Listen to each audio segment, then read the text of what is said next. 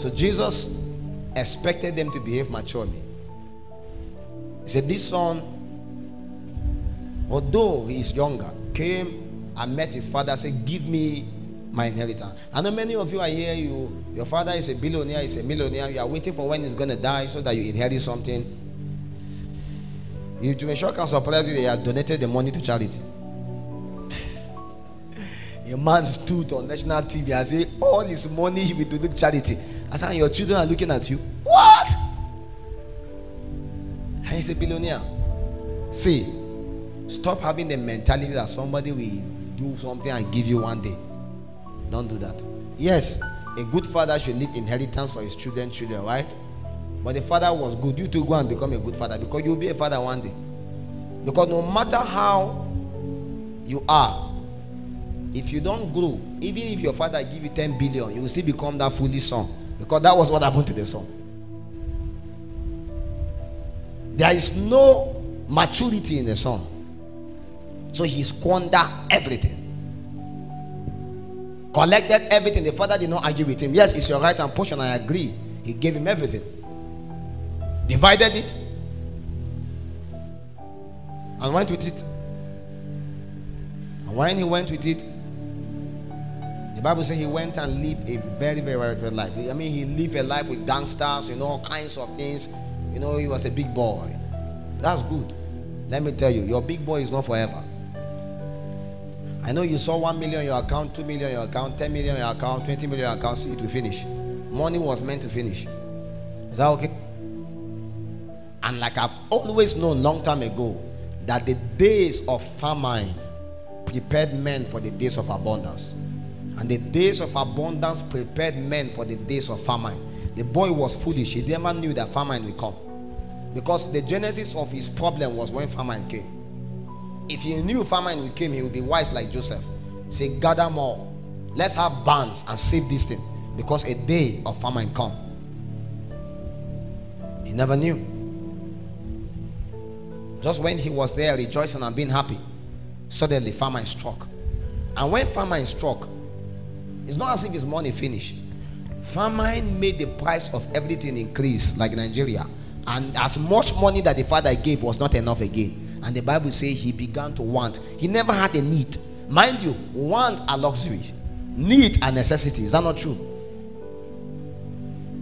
In real sense, many things we want are just luxury. And immediately he was in want. Why? Because he was a waster. And because he was in want, suddenly he wanted to occupy that place of want. And he ran and joined himself with the country people. And when he joined himself with the country people, he find a man, he was there. And the nature of want is that it will never be satisfiable. From want he became a slave, because it was not long enough. He moved from want to need. Now he can no longer feed for himself.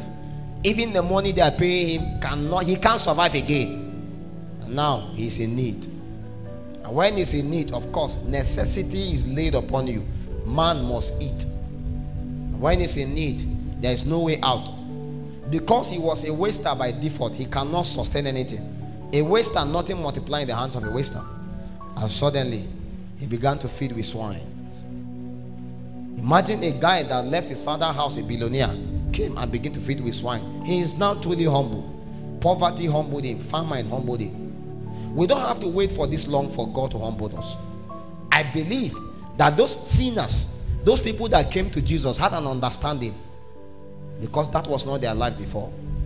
There was a moment in their life when when everything was all fun and good, but suddenly something struck, and when that thing struck, their life became a reproach. So many of you here, your life is going on well. That's nice. I agree with you.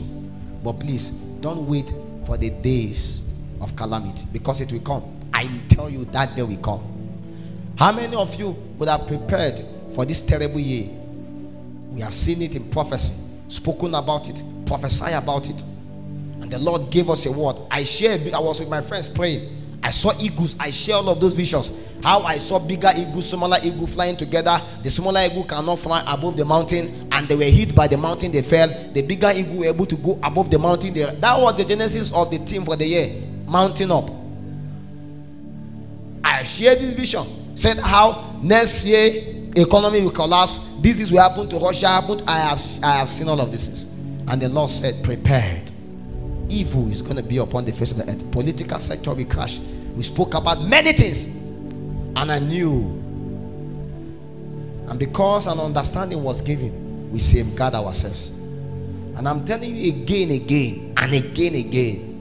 in the days of famine, be strategically placed, because the days of abundance are coming. You see the challenge you are going through in Nigeria, it will shock and surprise you what will happen in the next 2 years. Whether Tinubu is still president, because we are consolidating. People are enjoying the suffering. By the time we are done, everybody will shoot up. You don't know, this is how life works. Everything go up and come down, go up and come down. Do you understand my point? We are not going to remain down forever, but those that are down now should be prepared to go up. Are you getting the point? Eagle go on hibernation after a while. Do you get the point now? Everything is prepared for a global takeover, but there are those that are going to be featured in the landscape. People become more richer in the days of recession. That's what you don't know. Ask economists. Recession is the moment of kingdom wealth transfer, because when others are getting poorer, others are getting richer. Ask yourself how. It's not offering and tithe. There are wisdoms, because in the days of famine, that was when Joseph became more richer.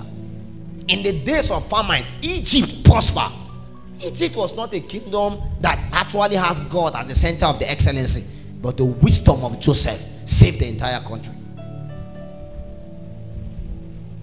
In the days of famine, everybody is in need, and those that can be able to survive that days of famine enter abundance. The young man put himself into slavery unknowingly, and now he needs redemption fast. But thank God, the next scripture there is that he came to his senses. I never knew he had sense before. Please tell your neighbor, return back to your senses. Head of works, please, there is seat here. There is seat here. I'm sitting here. Return back to your senses. And he arose and came to his father. When he was yet a great way off, his father saw him and had compassion, and ran and fell on his neck and kissed him.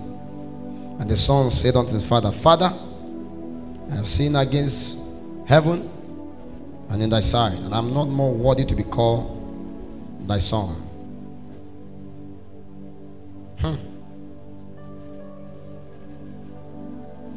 I know sometimes we speak in boldness. We are this, we are that, we are this. Sometimes you see me shout, I am Philip Cephas. I am. Before I do that shouting, I must have knelt down several times and cried to God.